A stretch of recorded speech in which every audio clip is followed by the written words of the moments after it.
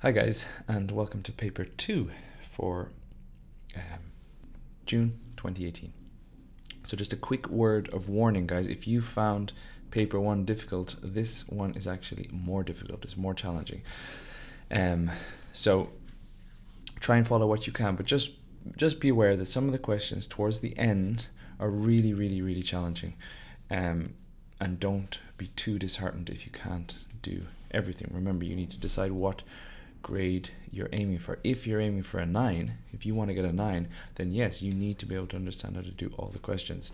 If you're aiming for less than that, however, it's more important you understand the basics of everything, then you understand how to do some really extraordinarily difficult questions, which some of these are.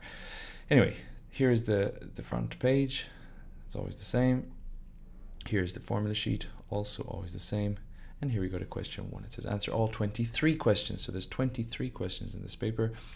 And you have to show all your working, you know that.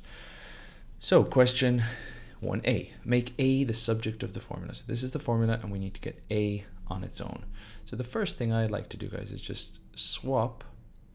We just swap them around. So instead of saying M equals this equals M. Now I have A on the left. Then I'm going to I'm going to add BD to both sides. So I'm going to add it. When I add it here, it disappears, and I'm going to add it to this side. And then finally, I need to get rid of this C. How do I get rid of it? I divide, because it's multiplied on this side.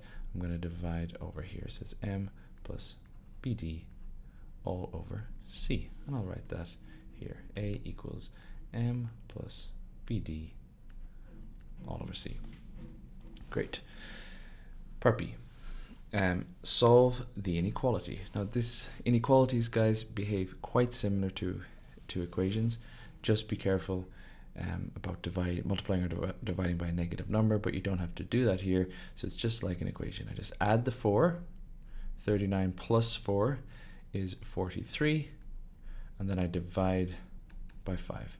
43 over 5, and I can literally just leave it like that. X equals 43 over 5. If you want to put 8.6, that is also correct. Part C then says factorize fully this. So we need to take out the highest common factor. So the highest common factor for 18 and 12 is 6. Highest common factor from the e's is e squared. Sorry, not the bracket, guys. E squared, because I have an e squared here and I have an e squared here. I have another e, but there's an e squared within there. And then f, I have an f cubed here and an f on its own here, so I can only take out an f. They are what's common. Then what do I multiply by to get the 18? 3. What do I multiply to get e squared? Nothing, so just leave it. And what do I multiply f by to get f cubed? Well, I have to multiply by f squared, because f times f squared will give me f cubed. Then I need to put the minus. 6 times 2 gives me 12. E squared times e, I have to put this e here to give me that e cubed. And the f is there on its own, and it's there on its own, so I don't put anything. And that's it. So it's 6 e squared f brackets 3f squared minus 2e. Okay, that's question 1. It's supposed to be one of the easier questions, and straight away that wasn't that easy. Okay, question 2. Work out the difference between the largest share and the smallest share when this many yen, 3,450 yen, is divided in the ratio 2 to 6 to 7. Okay, so firstly, guys, we're going to divide it in this ratio. So what we do is we do 2 plus 6 plus 7. Add these first. We get 13 plus 2 is 15. Then I divide this by 15 because I want to break it into 15 parts, so I can give him 2, him 6, and him 7. So 3, 4, 5, 0 divided by 15 equals, I'm going to need a calculator for this, guys. 3, 4, 5, 0 divided by 15, 230. And then I'm going to just share it in this ratio. So I'm going to do 230 times 2, 230 times 3, no, sorry, 6, and 230 times 7. This I can do in my head, 460. This I can do in my head, 690. And this one, can I do it in my head? I think I can. It'll be 1400, 1610. Obviously, guys, you can use your calculator if you want. So it's 1610. And the question, though, be careful, it says the difference between the largest and the smallest share. What's the largest share? This one. What's the smallest share? This one. So I need to do 1610 minus 460. 1640 minus 460. That gives me, guys, 1150. Yes, that is correct. Okay, that's question 2. Question 3. Gopal, hope I pronounced that correctly, is paid 20,000 rupees each month. Jamuna is paid 19,200 rupees per month. Gopal and Jamuna are both given increases in their monthly salary. After the increase, they are both paid the same amount. Gopal was given an increase of 8%, right? So let's do that first. We're going to do Gopal's money. Let's actually write her name here. Gopal. We're going to do 20,000 rupees, and I'm going to multiply by 1.08. That will increase by 8%. That's how we increase. We multiply by, we find the multiplier, and well, just by doing this, we will get the increase. So it's 20,000 times 1.08, because it's 8%. This is 21,600. 21,600. Now this is a tricky question, guys, because it's kind of like a reverse percentage question. We need to find out the percentage increase that Jamuna was given. So let's actually write Jamuna here, Jamuna. Now, I don't know what percentage, what increase she was given, but I know that, and I can form an equation here. I know that 19,200 times something, so times something, equals 21,600, because they were paid the same. It says, look, after the increase, they are both paid the same. So I know whatever this increase is, she's going to get 21,600. So I just need to find out what this is. Now, guys, I'm going to be very fancy. Instead of putting a bracket, I'll put an X. So 19,200x equals 21,600. And then I'm going to divide the two. So it's 21,600 divided by 19,200. Let's do this. 21,600 divided by 19,200. And I get 9 over 8. Now I'll just convert this to a decimal, and I get 1.125. So x equals 1.125.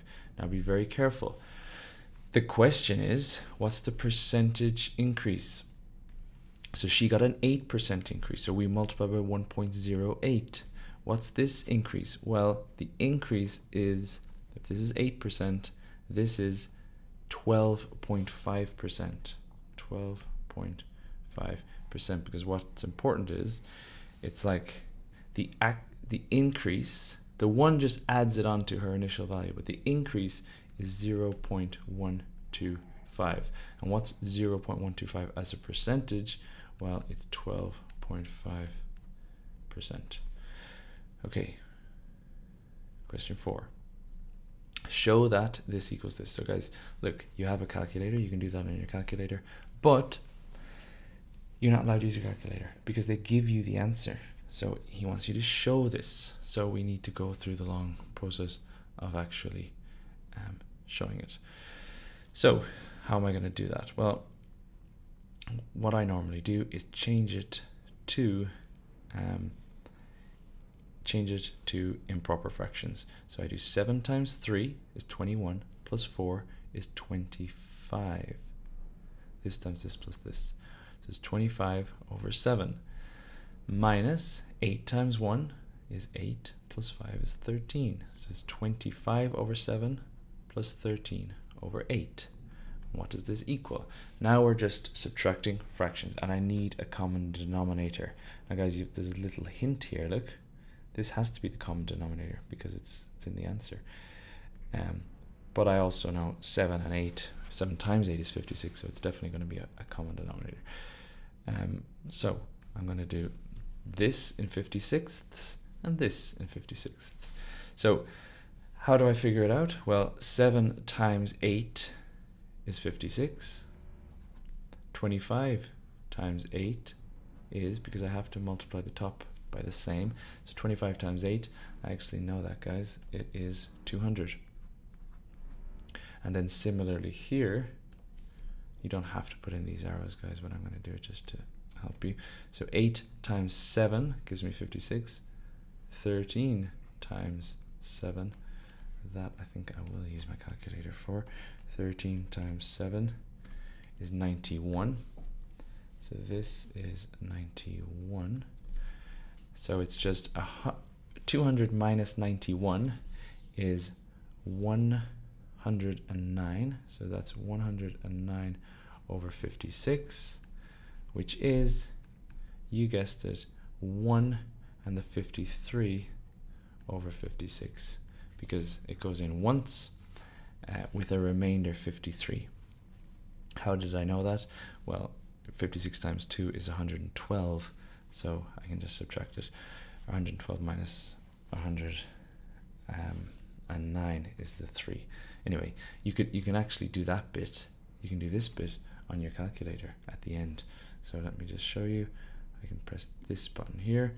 109 over 56 gives me this, and I can convert it. If you press shift and this button here, it actually converts it into a mixed number, but you're given it anyway, so assuming you've done the right thing, you will get that right answer. And I know I'm right because I got the right answer. Okay, question 5, circle theorems. This is actually not a bad circle theorems question, guys. It says this is a tangent, so the first thing I think of is, if this is a tangent, this is a 90-degree angle from here to here. Let me draw that again. That's even worse. This is a 90-degree angle. Okay, now the hard bit of this question is recognizing that these often come up, guys, and it's not even one of the circle theorems, that and this are the same. They're the same because this is an isosceles triangle. It's an isosceles triangle because these are both radius. This is a radius and this is a radius. Hence, they're the same length, hence isosceles. So that angle there is 18 degrees. Now it says give a reason for each stage of your working. So you have to say O, so angle O, OQP equals 18 degrees. And the reason is, you can just write isosceles,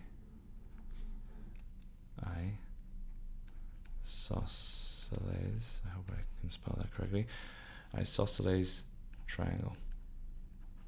And then the remaining bit, let's say, is let me choose a different color, this guy here.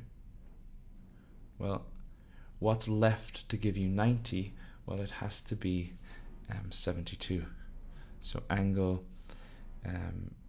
PQT, which is what I'm trying to find, PQT equals 72 degrees. And you can say because angle TQO, which is this big pink one, equals 90 degrees, as QT is a tangent. is a tangent. So that's a circle theorem, guys, that the tangent meets the radius at a right angle. So the answer is 72. Question 6, part A.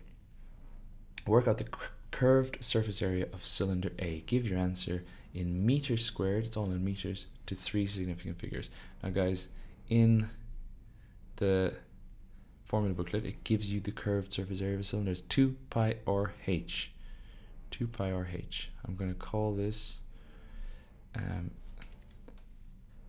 CSA for curved surface area. It's 2 pi r h. So it's 2 pi, r is 0.56, and h is 1.6. Now all I have to do is put this into my calculator. 2 times, use the pi button, guys. Don't use 3.14. Use the pi button because we'll round at the end. Times 0.56 times 1.6 gives me 5.62973. That's enough for now. And then to 3 significant figures, because you need that for the final mark, it's 5.63. First significant figure, second significant figure, third significant figure. Look to the right, it's 9, round up to 3. Okay, that's fine. Now it starts to get a little bit more difficult, guys. It says cylinder B. Cylinder B is mathematically similar to cylinder A. The height is 0.6. Work out the radius of cylinder B. Okay, I'm just gonna do it here, guys, because I want to show you the image, obviously. So I'll just do B, part B here. So when you see mathematically similar, we want to get the scale factor. The scale factor is equal to, and it depends, do we want to get bigger or do we want to get smaller? Well, we're looking for the radius of B, so we're going to be getting smaller. So I want the scale factor when I'm going from big to small, which means I need to find the equivalent sides. So this is the height and this is the height. So the scale factor will be this height, small height, over the big height. If you want to do the big height over the small height, that would work too, so long as you divide, but just be careful. So the scale factor is 0.6 divided by 1.6, which is 3 over 8. I can just leave it like that, 3 over 8. And then I have to multiply, because I'm trying to find the radius, so I need to multiply this radius, 0.56, by the scale factor. Because by multiplying by the scale factor, it will give me that length. So 0.56 times 3/8 times 0.56 gives me 21 over 100, or 0.21. So that's just 0.21, and I'll write that answer here, 0.21. Okay, done. Question 7. This is a combined mean question, guys. This is a little bit tricky. So students in class A and class B take the same exam. 28 students in class A, 32 in class B. Let's write that down. Class A, 28, and B, 32. The mean for all the students is 72.6. That's the total mean. The mean for students in class A is 75. So the mean equals 75. Work out the mean, that's just for A. Work out the mean for the students in class B. So this guy's mean, I don't know. I'll call it X because it's the unknown. Okay, now what we do is we assume all these students got 75 marks because their mean is 75, so I can basically assume they all got 75.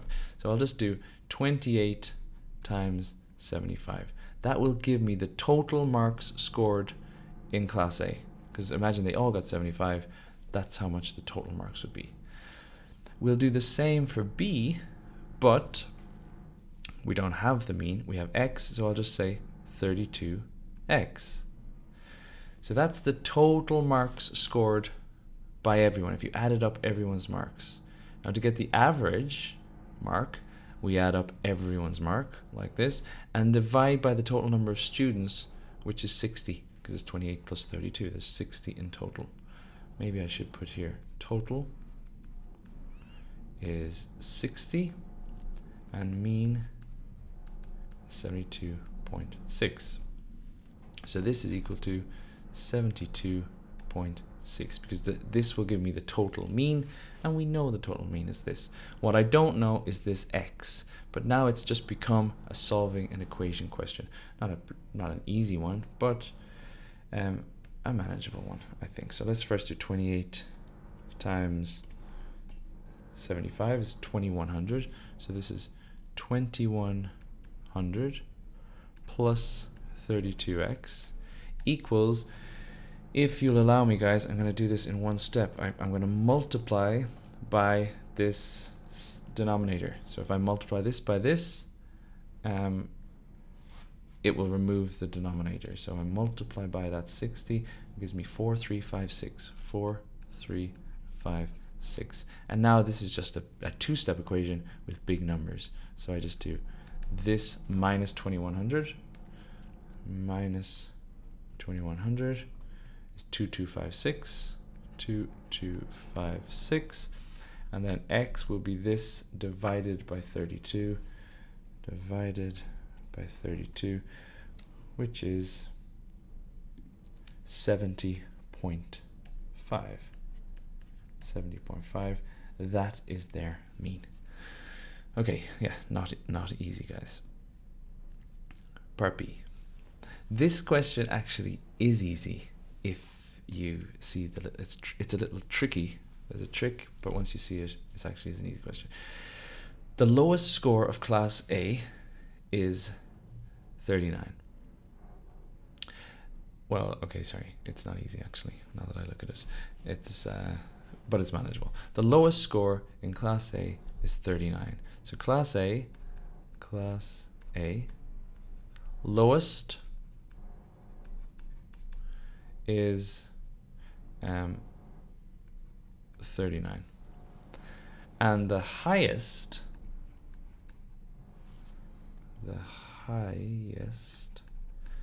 is going to be, because this is the range of scores for Class A is 57. So remember, the range is the biggest minus the smallest. So if I know the range, is 57, then the highest has to be 39 plus 57. 39 plus 57 is 96. So the highest they got is 96. For Class B, so let's call this A, and I'll just do B here, guys, and I'll remove this if I can. Okay. The lowest for B gives us is 33, and he says the range is 60, so the highest must be 93. So let me just explain that again. Look, if the range is 60, the range is the highest minus the lowest. 93 minus 30, 33. If for Class A, if the range is 57, 96 minus 57 gives me 39. Then he says find the range of scores for all the students in both classes. So the range is the biggest minus the smallest. What's the biggest score in the whole thing out of both classes? The highest score is 96. What's the lowest score? The lowest score is 33. So the range of all the scores, it has to be the biggest 96 minus the smallest 33, which gives me 63. Done. Okay, question 8. Okay, a trigonometry question, guys. You should all be happy to see a question like this because there's nothing tricky to it. Once you've learned SOHCAHTOA, this is fine. Speaking of SOHCAHTOA, let's write it down. SOHCAHTOA. Now, which is this? Here's the angle. I have the adjacent. I tick adjacent. And I want the hypotenuse. I tick hypotenuse. Which has the two ticks? Ka. So I'm going to use cos. So it's cos 52 degrees equals adjacent, which is 12.6, over hypotenuse, which is x. And then we cross multiply. I'm going to do it in one step. If you are okay with this, guys, I'm going to say x is equal to 12.6 over cos 52 degrees. Now my calculator, I will do 12.6 divided by cos 52, close the bracket, press enter, and I get 20.4657 equals 20.4657. Note 3 significant figures. So I change this to 20.5. This is the third significant figure. Round up to 20.5. Okay, question 9. Another one, guys, that I would say you should be happy to see a question like this because there's nothing confusing about it. It's just a case of have you practiced simultaneous equations enough, and you should have. So it's simultaneous equations. I need to get either the x's or the y's the same. I'm going to get the y's the same because it's a smaller number. So I'm going to multiply this top equation by 5, giving me 5x plus 5y equals 75. Then I'm going to leave the bottom equation as 7x minus 5y equals 3. Put a line underneath. Now I need to decide, am I going to add or subtract? Well, I'm going to add because that will remove the y's or eliminate the y's. 5x plus 7x is 12x. 5y plus minus 5y, so I'm adding this, is 0, so it's eliminated. And 75 plus 3 is 78.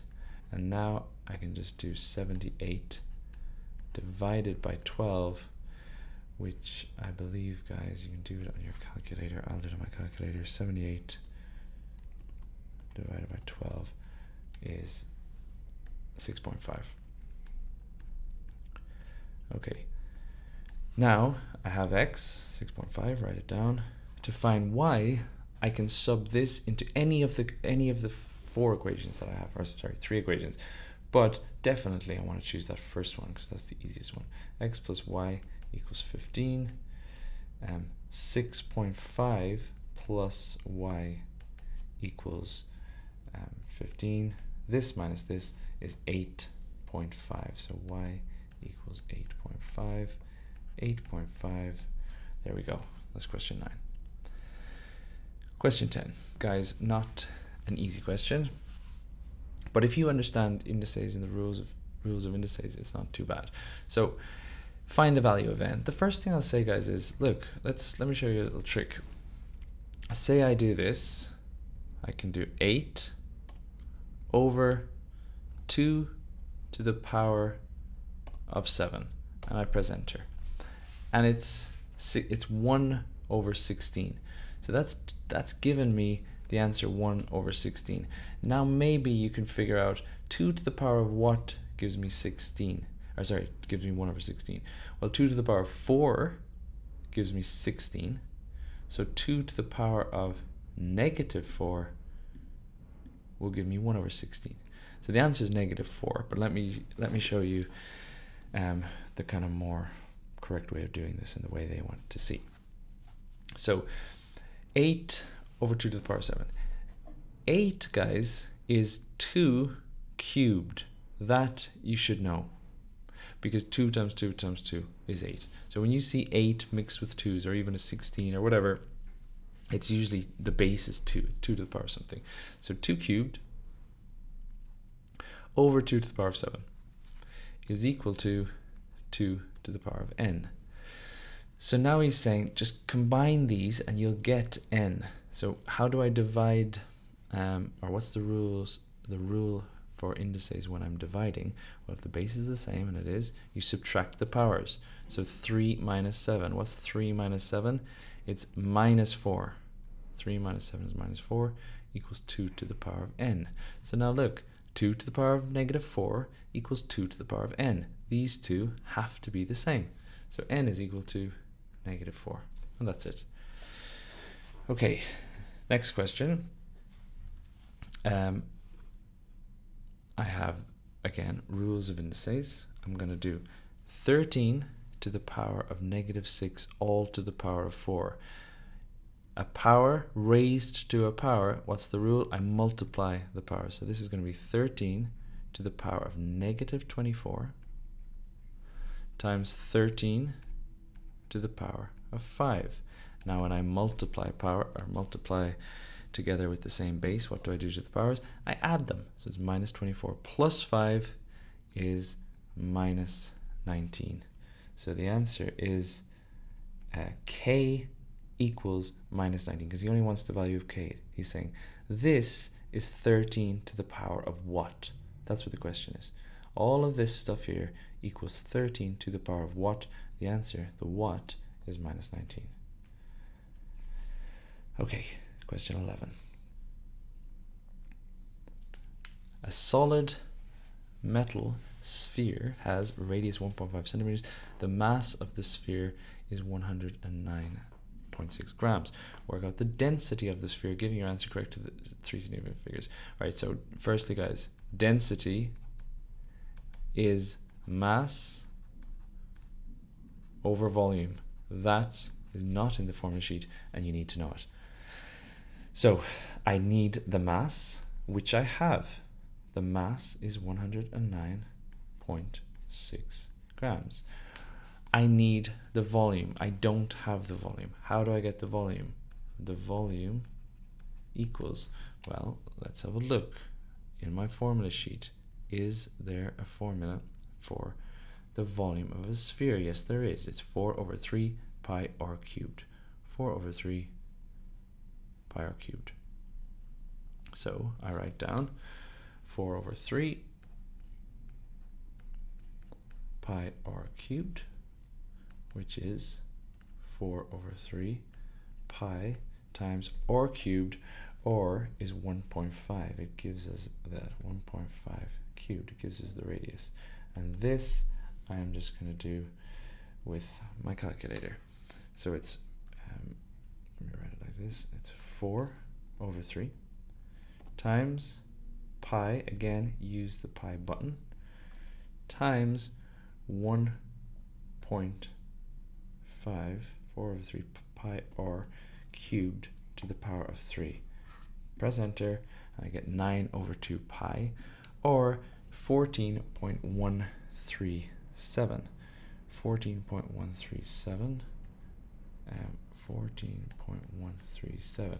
Now I put this volume in here, 14.137, and I just do 109.6. 109.6 divided by 14.137 gives me 7.7527. 7.7527. 3 significant figures again, so it's 7.75. Now look, guys, if you do forget the mass, density is mass over volume formula, if you look down here, the units are in grams per centimeter cubed. Grams is mass, centimeters cubed is volume. So it kind of gives you a hint of what the formula is from that. Okay, question 12. The diagram shows a hexagon, A, B, C, D, E, F. BC is parallel to ED, like this. Okay, nice. Work out the size of the obtuse angle DEF, right? How many marks, guys? This is 5 marks. This looks like quite a challenging question. So the parallel bit, that's obviously going to be important. And it is important because I can find this angle here using that information. If this is 42, this has to be 138 because these are co-interior angles. This angle plus this angle have to equal 180. They have to add up to 180. What am I trying to find, by the way? I'm trying to find DEF. I'm trying to find this angle here, the obtuse angle. Okay, so now this is, guys, it's a hexagon. This is a hexagon. The angles inside a hexagon, angles inside hexagon add to the formula, if you remember, guys, is 180 times 4, which is 720. So the angles in a hexagon add up to 720. This formula you need to know, guys, it's 180 times n minus 2, where n is the number of sides. So if it's a 6-sided shape, I subtract 2 and I get 4. Okay, so these angles all have to add up to 720. So I'm going to actually call this angle here, the pink one, x, because I can now say 50 plus 96 plus 144 plus 42 plus 138 plus x equals 720. All the angles, this plus this plus this plus this plus this plus this, the interior angles add up to 720. And now I can find x by just subtracting these. So let's do that. I'll do 720 minus 50 minus 96 minus 144 minus 42 minus 138. And I get 250. So x is equal to 250. But wait, that's not what I'm after. I'm after the green angle, DEF. So angle DEF has to equal, or I should say, let's do that, plus 250. That angle plus 250 has to equal 360 because this is a full circle. These are angles around a point. So these two angles here have to add up to 360 because that's a circle. So what's left? Angle DEF, and it's the obtuse DEF, guys, because remember the pink one is also called DEF. This is equal to this minus this, which is 110. I'll write it here, 110 degrees. Okay, question 13. Felix has 10 cards. There are 5 red cards, 4 blue cards, and 1 green card. He takes at random one of the cards. He does not replace the card. He then takes the second card, complete the tree diagram. This, to me, guys, is very familiar. I've seen this type of question many, many times. So there's 10 cards. If he takes a red one, what's the probability he gets another red one? Well, he's taken out a red one, so now there's only 4 red in the pack. Or whatever, he has the 10 cards, but he's taken out a red, so here's a red card, taking it out. Now there's only 4 cards left, or 4 red cards left, because 1 is here. And there's actually only 9 cards left in total, because he's taken out one of the reds, so there's only 9 cards left. This is called probability without replacement. Look, he does not replace the card. If you put the card back in, again, the next card would be out of 10, but it isn't. How many blue cards are there? Well, there's still 4 because he's taken out a red, but it's out of 9. How many green cards? Still 1 out of 9. If he takes a blue card, so now imagine he takes a blue card, there's still 5 red cards because this is when he takes a blue card, but it's out of 9. How many blue cards are there if he takes a blue card? Well, 3 because he's taken 1, so it's 3 out of 9. And then you get the point, guys. Takes a blue, there's still 1 green out of 9. And if he takes a green card, now there's going to be actually 0 green cards. There's no green cards, or 0 out of 9 if you want to write that. Red, there's still 5, and blue, there's 4. Note, guys, that these 3 add up to 1, these 3 add up to 1, these 3 add up to 1, and these 3 add up to 1. That is 2 marks. Then it says, work out the probability that Felix takes at least 1 blue card and no green card. Okay, so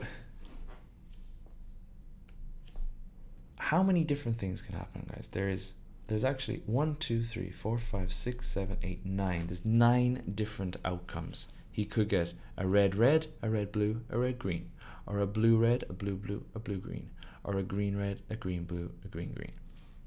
What I actually like to do is write out over here the probabilities for all the options, especially if they're nice easy fractions. So the way a tree diagram works is you multiply along the branches. So I'm going to do, to get a red and another red, we do 5/10 times 4/9, which is 5 times 4 is 20, 9 times 10 is 90.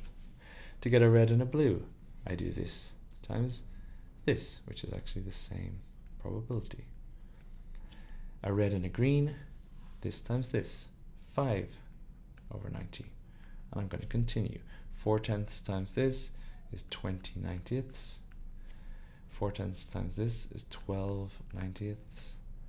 4/90. 5/90. 1/10 times this is 4/90, and this is actually, sorry, 90ths, and this is actually 0/90. You can't get a green and a green. All these red probabilities, these are the probabilities of the 9 different outcomes, and they should all add up to 1. 20 plus 20 is 40, 45, 65, 75, 77, 81, 86, 90, plus 0 is 90. 90 out of 90, that is correct. The question is a bit tricky. It says the probability that he takes at least 1 blue card and no green card. Now you just got to go through them and say, which is it?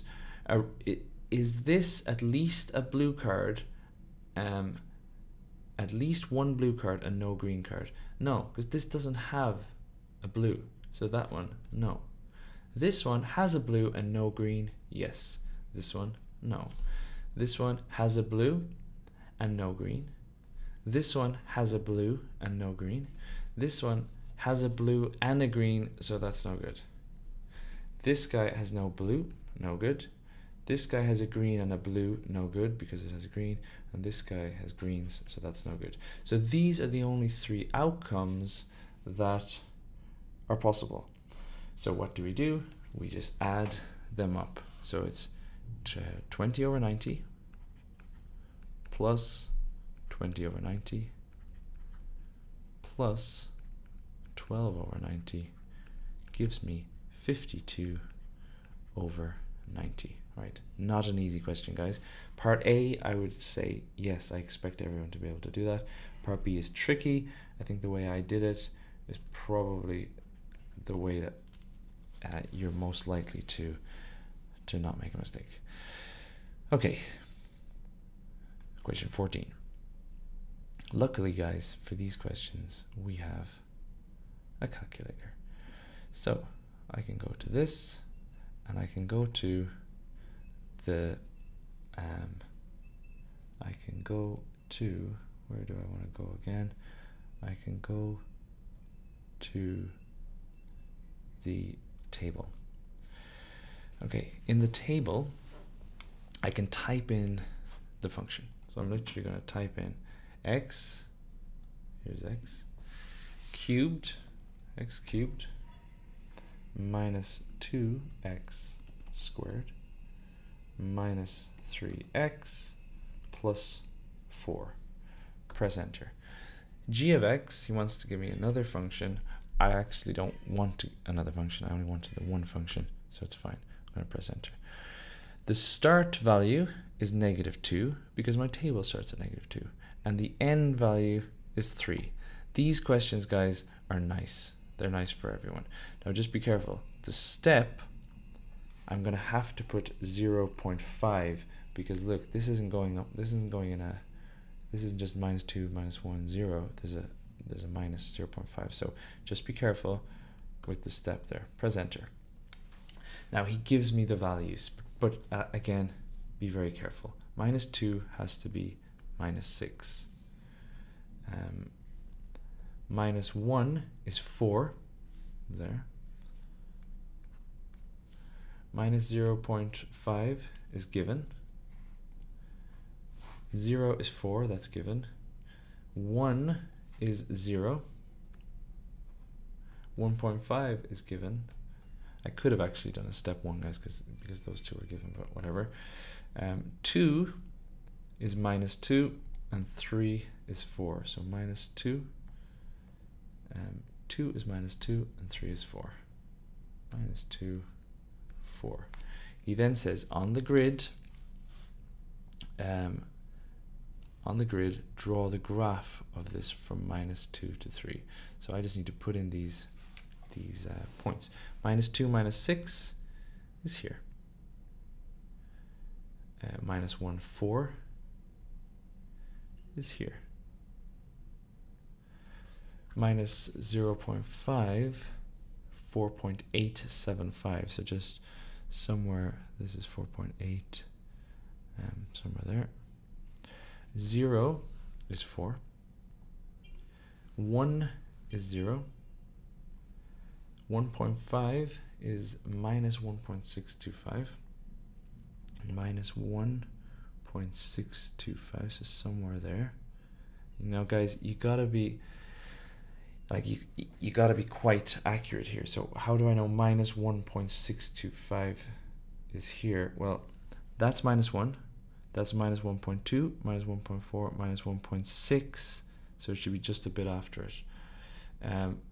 2 is -2. And 3 is 4. Okay, so that looks weird, guys. But if you know what a cubic function looks like, it looks like this. It goes up, then down, then up, a positive cubic. So mine is going to go up, and then down, and then up. Now, guys, this is the one part of my videos that I really struggle with. It's very hard to draw with this pen, but so you're going to have to do better than me. Goes up through this, down through this, down through this, down like this. This isn't too bad, guys, but okay, like that is definitely not okay. That should be like a nice straight curve there, and this bit is also not okay. So you get my point, guys. You can do better than me. It should be a nice curve. It shouldn't be going backwards like that. Okay, I'll accept that for now. Or I'll accept losing a few marks. Okay, part C, right? This, guys, I'm not gonna lie, this is really challenging. Students always find this difficult. So this cubic is x cubed minus 2x squared minus 3x plus 4. So x cubed minus 2x squared minus 3x plus 4. That is the graph. X cubed minus 2x squared minus 3x plus 4. That's the graph. The equation is, let's write this here. The equation is x cubed. Change the color. X cubed minus 2x squared minus x plus 1 equals 0. So we're going to use the graph, and it says by drawing a suitable straight line on the grid. So this is the first question, guys, where at the start I said this exam is really challenging. This is a challenging question. Yes, I'd like you to be able to follow what I'm doing, but don't panic if you can't follow it just yet. So this is the equation that I'm trying to solve, and this is the graph. I can't use the graph to solve this equation because this equation is different. This is not this. So I can't solve it using the graph. But what I can do is I can make this, the left side of this equation, look like this. How can I make it look like this? Well, if I subtract 2x and add 3, what's going to happen is this is going to become minus 3x, which looks like this, and this is going to become plus 4. So now my left-hand side of the equation looks exactly x cubed minus 2x squared minus 3x plus 4. It looks the same as this. X cubed minus 2x squared minus x minus 2x is this. 1 plus 3 is this. But you can't just add and subtract stuff from one side of the equation. You have to do it. You have to do the same to the other side of the equation. So I have to subtract 2x minus 2x, and I have to add 3 to this side of the equation.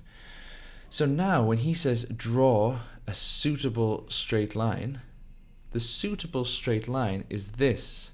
Draw y equals minus 2x plus 3. We're going to draw this line, and where this line meets the curve, that is the answer to the question. Okay, now it's minus 2x plus 3. Let's draw that using this. Y equals minus 2x plus 3. Maybe you know how to do this, guys. The y-intercept is 3, the gradient is minus 2, so it's going to be going like this. I'll draw it without the calculator, just to show you that it's possible. Y-intercept is 3. Gradient is minus 2, so that means for every one along, like here, for every one along, I go down 2. So I go down 1, 2. Now just be careful because the scales are different. So I've gone 1 along and I've gone down 2. So this is the line. And obviously, guys, I'm going to continue it all the way to here, and I'm going to continue this all the way to there. If you don't like what I just did there without a calculator, remember you can always go back to this, the table, and write it in yourself. Minus 2x plus 3. Press enter again. You can start, well, you can actually start wherever you want, but let's go minus 1 and end at 5. And I get these points. Remember, we only need 2 to draw a line, but there's minus 1, 5. Minus 1, 5 is here. That's on my line. 0, 3, that's on my line. 1, 1, that's on my line. I've got the line. That's the straight line. Then I go, right, what is the solution to the graph equals, because look, guys, I know this is hard. The graph equals the straight line. Graph equals straight line. Where does graph equal straight line? Well, here, there, and there. Where they meet, where they intersect, is where they're equal. So what's the answer here? Well, I need to go straight down there like this. I need to go straight down here like this. And I need to go straight up here like this. So the answer is, this would be minus 5, 6, 7. This would be minus, let's go 0 point. This one is minus 0 point, I don't know, I'll go 7, 5. This is 5, 6, 7. This is also 0.75. And this one is 2.3. So my three solutions are minus 0.75, 0.75, and 2.3. Now guys, I'll just put a disclaimer, minus 0. So x equals minus 0.75, 0.75, and 2.3. So little disclaimer, the mark scheme, you can look at the mark scheme yourself, they're close to these answers, but they actually accept a range of answers. So one, mine actually aren't great because my graph is drawn poorly. If you'd drawn a better graph, you'd get more accurate answers. But I think the mark scheme says accept anything from minus 0.7 to 0.8, or accept anything from 0.5 to 0.8, or something like that. So just be as accurate as possible. But that's the method. That's how you do it. This question, guys, notoriously one of the more difficult topics in the whole IGCSE. And that one, yeah, that's not an easy question. Okay, next one. 15. E is rounded to 2 decimal places. F is rounded to 2 decimal places as well. Work out a lower bound for the value of E minus F. This, after a horrible question 14, this isn't bad. So I'm going to, guys, I like drawing these lines. Here's my 8.31, and it's been rounded to 2 decimal places. So I need to go up to 8.32, and I need to go down to 8.30. And then with this second line, with the second value, F, he's at 0.65. The next one is 0.66, and this one here is 0.64. A lower bound for E minus F. How can I make E minus F as small as possible? Well, the trick is, if I'm subtracting F, firstly, I'm subtracting F from E. I want to make E small. And I want to make, let's say, make E small. And I want to make F big. The reason is that will minimize this, because I'll have a small number here and I subtract a big number. If you subtract a big number, the number gets smaller, hence a lower bound. So that's the key. We want to make E small, this is E, and we want to make F big. So how do I make E small? Well, once you've this thing set up, the lower bound is halfway between the two. So it's right here. What's halfway between the two? Well, it's 8.305. Just be careful. Halfway between 0.30 and 0.31 is 0.305. And then I want to make F big, so I have to go the upper bound, which is here. What's halfway between these two? It is, if you want to figure it out like this, guys, halfway between 0.65 and 0.66, add them together and divide by 2. 655. So this is 0.655. Now I'm just going to do this minus this. I'm going to do 8.305 minus 0.655. Hopefully this is the right answer. 8.305 minus 0.655. S to D, 7.65. Yes, that is the correct answer, 7.65. Okay, hopefully that makes sense, guys. Next question. 16. OR is proportional to t squared. The graph shows the relationship. Find a formula for OR in terms of t. Right, guys, proportional. If it's proportional, we say OR is proportional, that's the proportional sign, to t squared. And then you can even skip that step. You can say or equals k times t squared. Some constant times t squared. That's what proportional is by definition. Now normally, guys, with these questions, they give you a value. They say when or is something, t is something, and you sub it in and you find k and you get your answer. In this question, they haven't given us that. They've just given us a graph. So we need to use the graph to find a point, to find a value for t and r that matches. The obvious one to choose, and definitely the one they want you to choose, guys, is this. See that point there? It's exactly t is 2 and r is 10. So I'm going to write that down here. I'm going to say when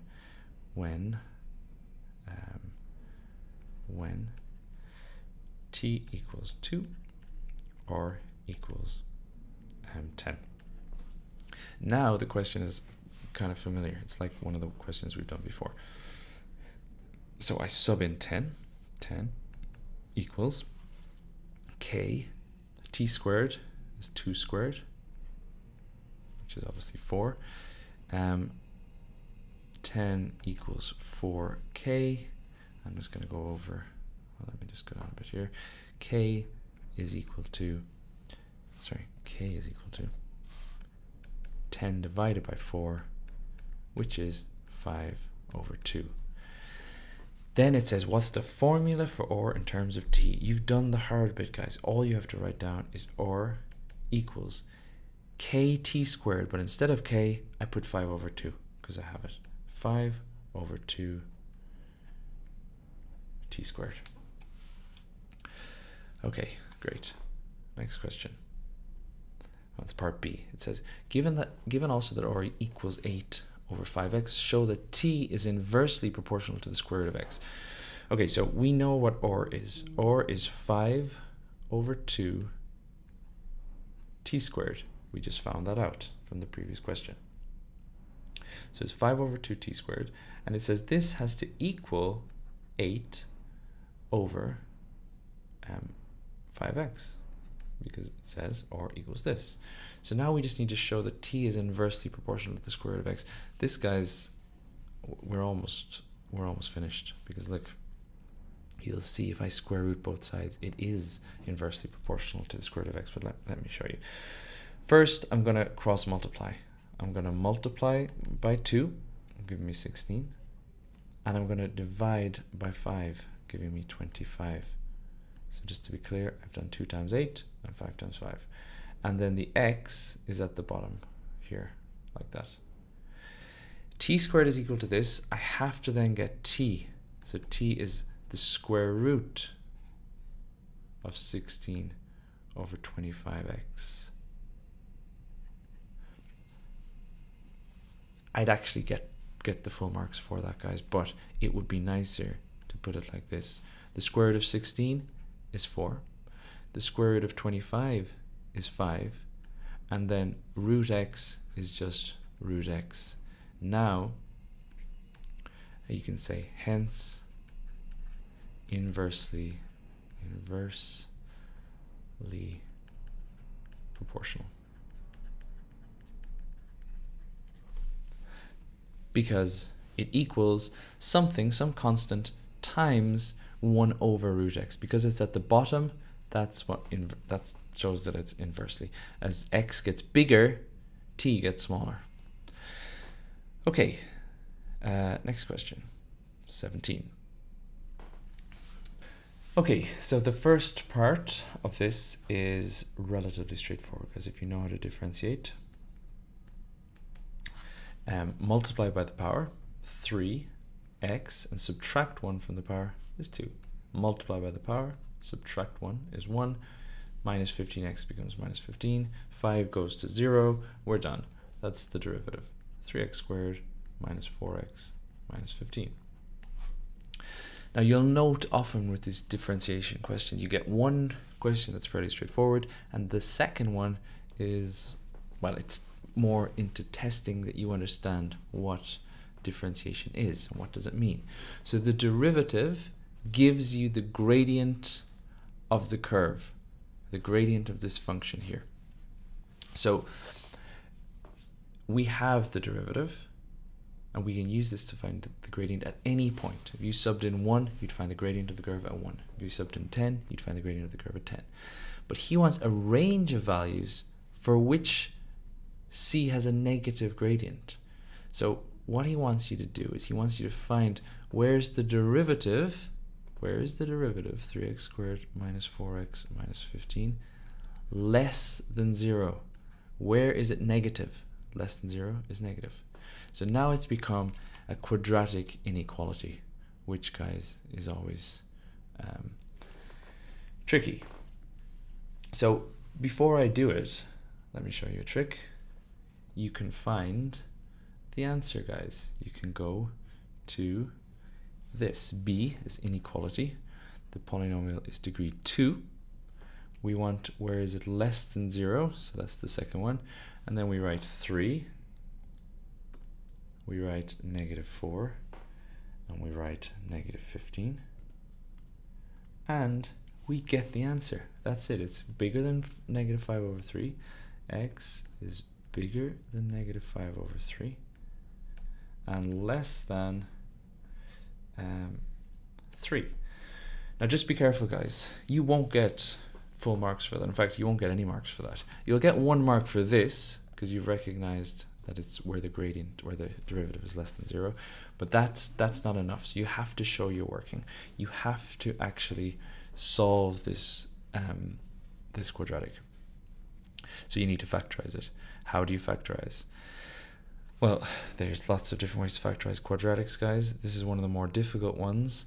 I'll do it my way, and obviously if you've got your own way of doing it, that's absolutely fine. So I do factors of 3x squared is 3x and x. Factors of 15 are 3 and 5. So I just need to find out where will I put the 5 and where will I put the 3. I'm going to put the 5 there and the 3 there because I cross multiply. I do this times this and this times this because we're going to multiply with brackets. And then I decide which is negative and which is positive because they have to be set different because that's a negative. This will be negative and this will be positive because when I multiply this by this, I get minus 9x. And when I multiply this by this, I get 5x. 5x minus 9x is minus 4x, which is what I wanted there. Again, guys, I've seen at least 7 different ways of solving these. I'm still yet to make my mind up on which is the best, but this is the one I teach, so there you go. So this is actually 3x plus 5 times x minus 3. Where is that? Less than 0. Now to solve quadratic inequalities, I always say, guys, draw a graph like this. So it's a quadratic, it's a smiley face. I need to find where the roots are. So consider, I'm just going to write consider 3x plus 5 equals 0. This is 3x equals -5, x equals -5 over 3. And this one, or x minus 3 equals 0, x equals 3. So these are my 2 solutions, and hence, look, guys, here's my 3 and my -5 over 3. So I'm going to put 3 here and -5 over 3 there. And then I draw my quadratic. It's a smiley face, it's positive, so it's going to go like this. Whether it's a smiley face or sad face is extremely important, guys, for the quadratic inequalities, because it's then less than. It would be different if it was a smiley face, obviously. So where is this less than 0? Where is it below the x-axis? Well, it's below the x-axis from here to here. Hence, the solution is from -5 over 3, x has to be greater than -5 over 3, and less than 3. There you go. So you don't even need the graph, guys. If you got as far as here, in fact, if you got as far as here and then just use your calculator to there, then you would get all the marks. Okay, question 18. A triangle has sides of length 8, 10, and 14 centimeters. Work out the size of the largest angle of the triangle. Give your answer to 1 decimal place. All right, I like that question, guys. I'm going to draw a triangle. That's 14, that's 10, and that's 8. Now this is obviously an approximation. 14, 10, and 8 centimeters. Which is the largest angle? Well, the largest one, just from looking at it, is this angle. But you could say to me, well, hang on, Mr. Flint, how do you know that that is the largest angle? And the answer is, I don't like that, guys. The answer is, that's better. It's the angle opposite the largest side. That's the one that gives you the largest angle. And if you don't believe me, try and draw a triangle where that isn't the case. It's just not possible. It always happens like that. Okay, so that's the angle I want. Let's call the angle theta. You could call it x, guys, call it whatever you want. But I have 3 sides and I don't know the angle. This is the cosine rule. Now, guys, let's have a look at my formula sheet. Do they give us the cosine rule? Yes, they do. Here it is. A squared equals b squared plus c squared minus 2bc cos a. Now, they don't have it rearranged, so, well, I'll show you what we can do with it, but it's there. There's the cosine rule. So when we've 3 sides, when we know 3 sides, we're trying to find an angle, it's the cosine rule. So let's write that down. A squared equals b squared plus c squared minus 2bc cos a. Now a is the angle opposite a. So just be clear on what's happening. B and c are the 2 b sides. So a squared in this example is 14. So it's 14 squared. B and c is 10 squared plus 8 squared. 10 times 8. And then cos of a, or I'm going to call it theta. So just to be very clear, a, when you're trying to find an angle, the little a is the side that is opposite the angle. Okay, then the rest of it is just working out. This squared is 196, use your calculator. This is 100, this is 64, this is 160, this is cos theta. Then I'm going to I'm going to subtract this. So this is 164. 196 minus 164 equals negative 160 cos theta. Let me just make sure I'm right here, guys. 196 minus 164 is 32. I knew that. But I'm going to divide by negative 160. And this gives me cos theta. So I'm dividing by this. So cos theta is equal to, cos theta is equal to this. Theta, once I have cos, theta is just the inverse cos. Inverse cos, and I can leave it like this, and it's minus 32 over 160.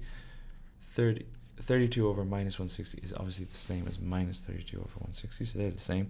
And I just have to use my calculator now. I'm in degrees. I'm going to do inverse cos. This minus 32 over 160, close the bracket, and I get 101.536. 101.536. He's asked to 1 decimal place, so it's 101.5. Okay, guys, certainly not an easy question because there's so much algebra and manipulation you have to do there. But again, I'd call that I'd like a question like that on the exam, especially as one of the harder questions, because it's familiar. I know if I have three sides, it's cosine rule. The only thing that isn't familiar maybe is to note that the angles that they're looking for is the one opposite the biggest side. Okay, question 19. Work out the size of the angle. So there's this, work out the sizes of the angle between the line BE, this one, and the plane ABCD. So the plane is this thing at the bottom. Give your answer to one decimal place. All right, the first kind of big thing you got to get straight is what angle are they actually talking about? Can you see it here? Is it this one or this one or what, or this one? Well, it's actually none of the above. The angle they want is, because if I'm starting at E, when we go from E, imagine drawing or getting a string and just standing on the string and lifting it up with your hand at an angle. When it comes down here, that is the angle it wants. It's the angle from E to B to D, because D is directly underneath E. So that, before you do anything, guys, make sure you understand why it is that angle. It's hard for me to explain here without showing you something in 3D, but see if you can get your head around it. So he wants this angle. Now we have this length here, so this is actually this pink. This is a pink triangle here. Let me draw that pink triangle. Now it's a right angled triangle. Again, we're in 3 dimensions, so try and visualize it. This is a right angle triangle. This is the angle that he wants. Let's call it X. This height, I know it's 10. So I can't find X because I don't know any other height. But I can figure out this length here, this one. How do I do it? Well, I'm going to use this triangle. Now again, guys, note that this here is a right-angled triangle. It's a right-angled triangle because look, imagine this is on the ground. This angle here on the ground is a right-angled triangle. So this blue triangle, and this is why these are tricky questions, guys, because you actually have to draw them again in 2D. So this length here is 24 because it's this length, and this length is 8. Okay, so look, we've 24, we've 8 because of this, it's a rectangle, and this length, I don't know this length. Let's call it Y. How do I find Y? I can use Pythagoras. Y squared equals 8 squared plus 24 squared. Y squared equals, let's do that, 8 squared plus 24 squared is 640. Y squared is 640. Then y is the square root of 640. What's the square root of 640? The square root of answer is 8 root 10, or 25 point, let's just go 25.3 because it's so close. So this is 25.3. Now I have y. Where is y in relation to my pink triangle? Well, it's actually this one here. Let's put a y there. But it's also y for the pink triangle, which is this guy here. So now I have this y and it equals 25.3. In fact, guys, I'm just going to put 25.3 here. Okay, once I have this, it is now just SOHCAHTOA. That's a right angle, and that's a right angle. So it's SOHCAHTOA, opposite, adjacent, it's TOA, so it's tan. So I'm going to say tan x equals 10 over 25.3. X is equal to the inverse tan of 10 over 25.3, which is inverse tan 10 over 25.3, close bracket, 21.5667, 21.5667, which is 21.6 to one decimal place, 21.6. Okay, definitely guys, not an easy question. I find drawing these two triangles helps a lot. And it was only 3 marks. That is not nice. Okay, question 20. Histogram. The histogram shows the information about the birth weights of some babies. The y-axis is frequency density. So it's the area that tells us the frequency, or in this case, the number of babies. So, well, let's find out the area, what area corresponds to the number of babies. So let's read the question. Six of the babies had a birth weight less than 2.5. So that's here. That's 2.5. 2.5. And greater than 4 here. So what area is less than 2.5 and greater than 4? So area, 6 babies is represented by, I'm just going to draw an arrow, count the small squares or multiply them to find this area. 1, 2, 3, 4, 5 times 4 is 20 plus, because it's this plus this. So it's 20 plus 1, 2, 3, 4, 5, 10, which is 30. So 6 babies is 30 boxes. So the area, this is what I mean by the area, represents the number of babies. So 30 boxes gives you 6 babies. So I can nicely figure out 1 baby is represented by, divide by 6, 5 boxes. That, I think, is the hardest bit of the question done. Once you have like how many boxes is 1 baby, we can figure out the rest. It says work out the number of babies who had a birth weight between 2.5, that's here, and 4. So essentially all of this plus this plus this plus this. Okay, so I can count the boxes. Number, let's just do number of boxes. Let's do, I can write between 2.5 and 4. Number of boxes between 2.5 and 4 is, firstly, here I have 20, plus here I have 4 times 5, 10, 15, 20, which is 80. I have 2 times 5, 10, 15, 20, 25, which is 50. And 4 times 15, which is 60. So guys, what have I done there? I've literally just added up all these small boxes. Do it however way you want, but obviously just this times this, plus this times this, plus this times this, plus this times this. That's how I've got these numbers.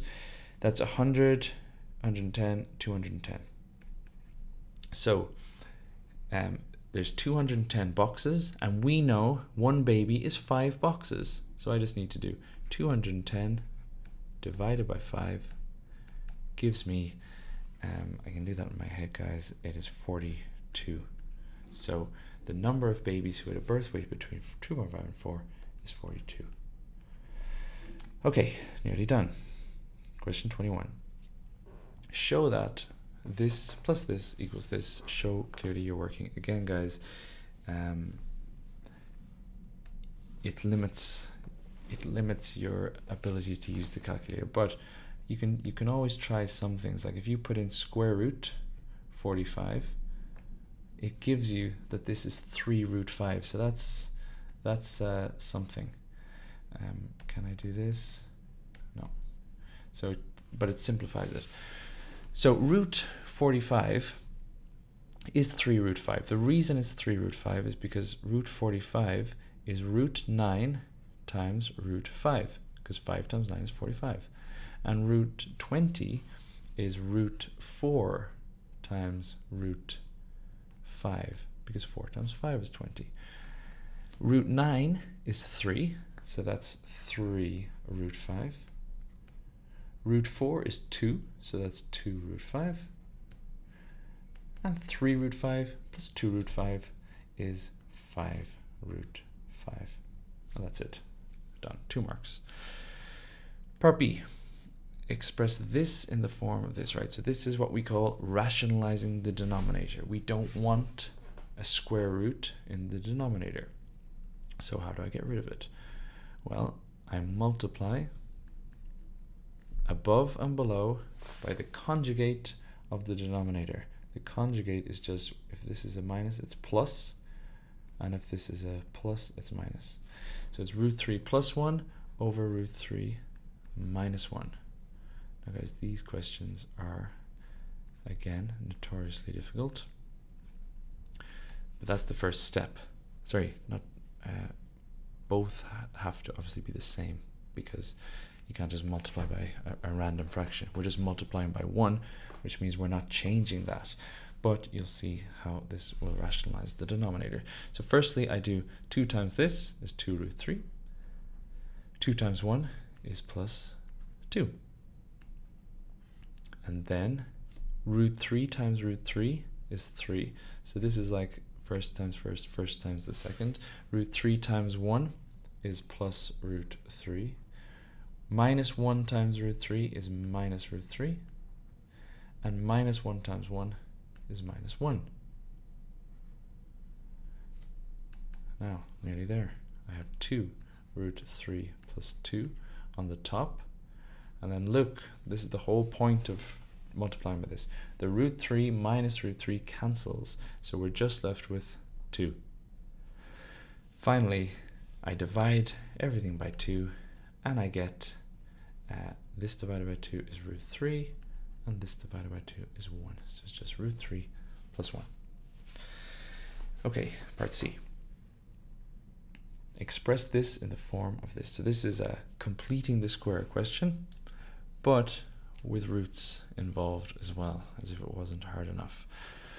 Okay, to complete the square, first thing is we're going to half this. That's a nice little trick. You half this to 3 root 2. The reason you half it is because when you expand it out, you double it, and you get the same thing again anyway. So you half this and square it, but you have to subtract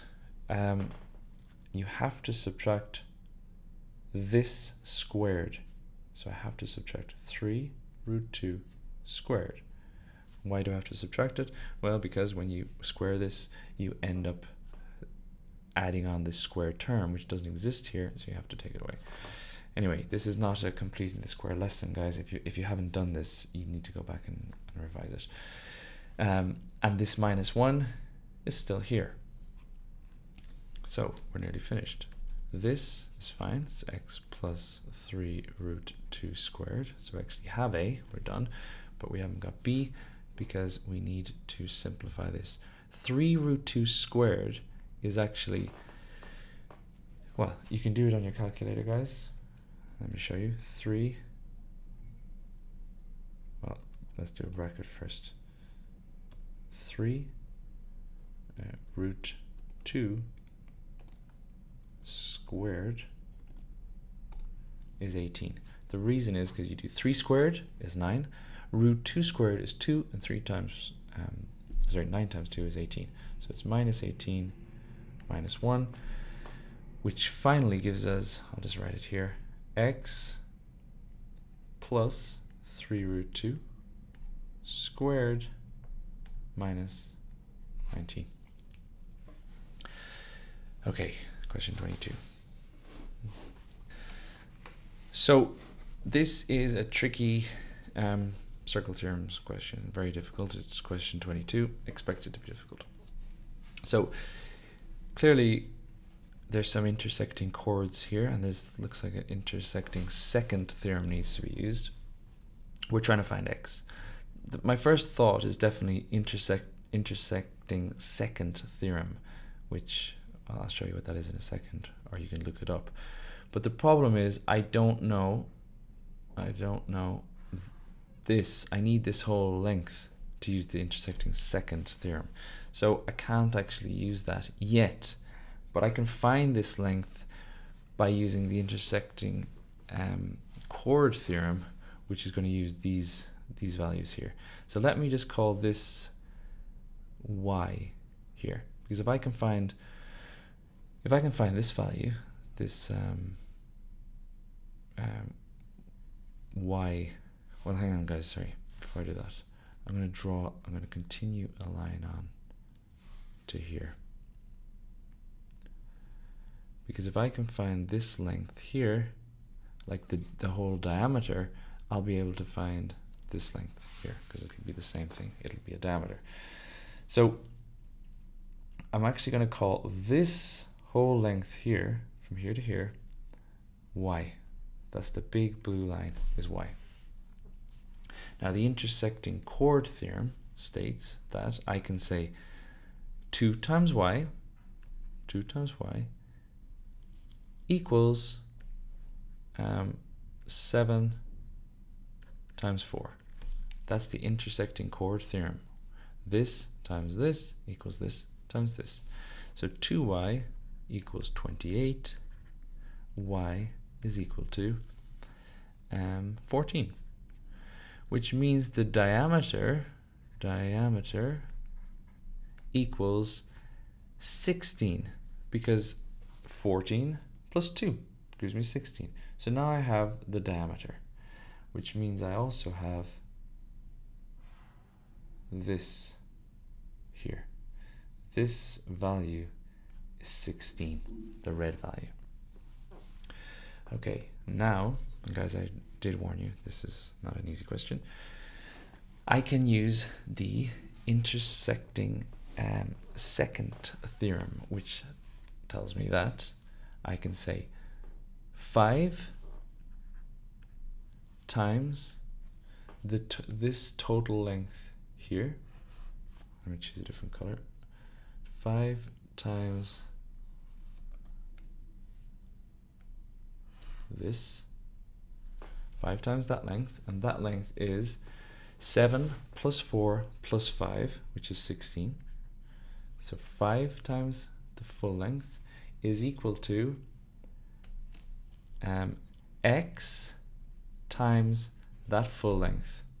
So now actually let me draw, well, hang on, the red is 16, the purple, which would be the full length over, hang on guys, I just want to be clear here, let's just draw it here. The full length is going to be 16 plus x. So this purple line is 16 plus x, because 16 is just the red line as far as here, and I need to add another x.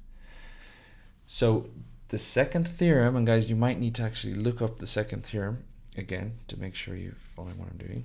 It states that 5 times this 5 times the total length, which is 16, equals x times the total length, which is 16 plus x. There we go. So this was tricky to see, hard to see. This was very hard to formulate, and even now I have a quadratic that I need to solve. This is 80 equals 16x plus x squared. Subtract the 80. I'll just bring everything over here, guys, if you don't mind. It's going to be x squared plus 16x minus 80 equals 0. All I've done is subtracted 80 to this side and then just swap them around so it looks nicer. Then remember, you can solve this with a calculator, guys, but in the IGCSE, you have to, with a quadratic, you have to show you're working either the formula or factorizing it. And I think this does factorize, guys. I'm going to do x and x. This is 20 times 4, 20 times 4, plus and minus. That is going to give me 20x minus 4x, which is 16x. That is exactly what I want. So I then say x plus 20 equals 0, x minus 4 equals 0, x equals negative 20, x equals 4. Nearly done, as if that wasn't hard enough. I have to write down the value of x. Is x minus 20 or 4? Well, look at it. It's a length. It's the length of a line. Tell me what line has a length negative 20. That answer makes no sense. So what we say is I reject this answer. X has to equal 4. Reject it because you can't have a negative length. Okay, final question. This, guys, is possibly the hardest IGCSE question I have ever seen. So definitely don't panic if you can't do it. I would imagine most students, even those that got a 9, did not get this right. If you know of or have seen a harder question, please let me know. But I think this is very tricky. So I'll do it. You can watch it. You can try to understand it, but please note it's difficult. So it says the sum of the first 48 terms is 4 times the sum of the first 36 terms. The sum of an arithmetic series, guys, this is in the formula sheet. It's n over 2, 2a plus n minus 1 plus n minus 1 d. That's the formula. I'm not going to scroll up, but you can see it in the formula sheet. So I'm going to use this formula to get the sum of the first 48 terms.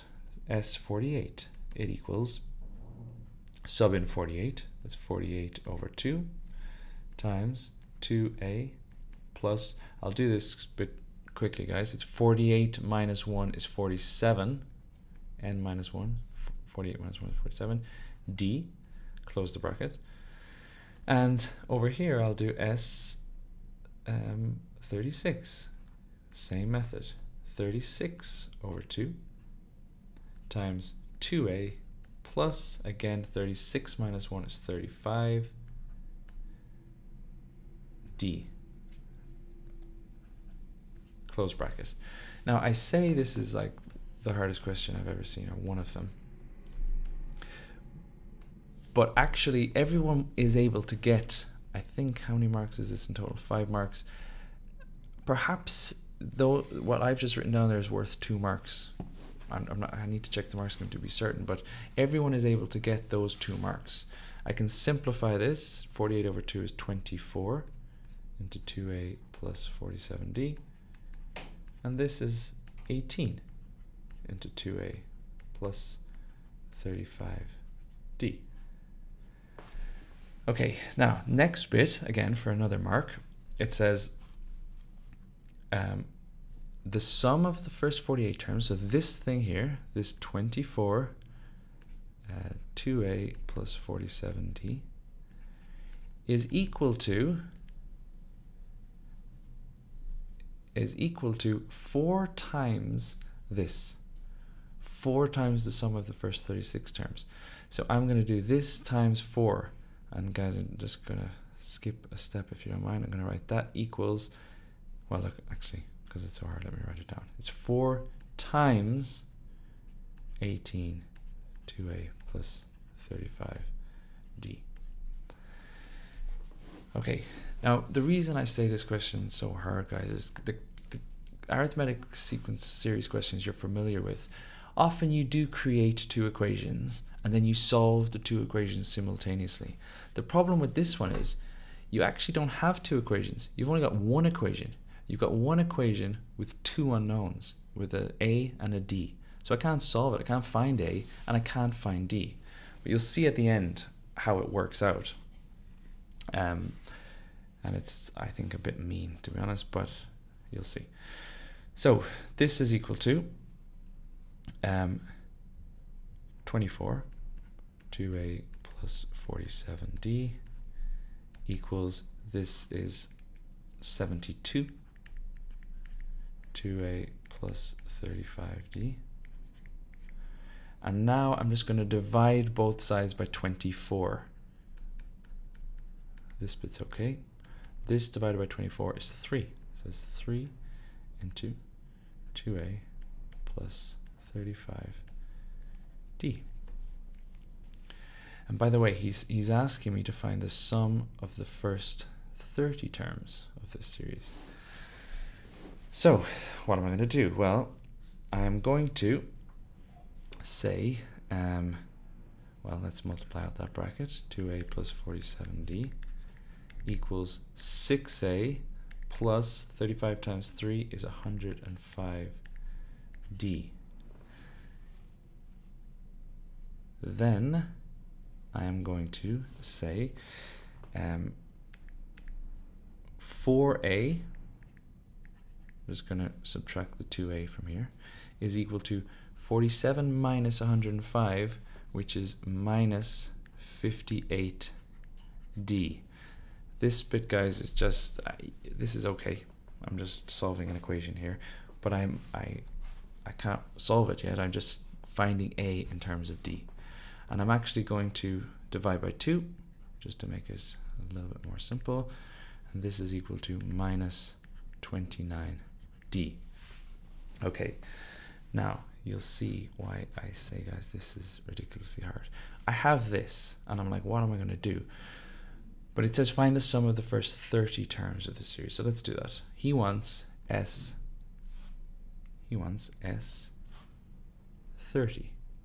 S30 is 30 over 2, back to the formula, 30 over 2, 2a plus n minus 1. N minus 1 is, well, I'm going to write it this time, 30 minus 1 d, which is equal to 15. 30 over 2 is 15. 2a plus 29d. And I'm like, okay, what do I do?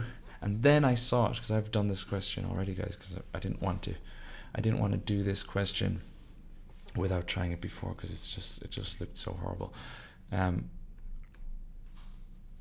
What do I do now? And then I see the connection. The 2a that I have here is minus 29d.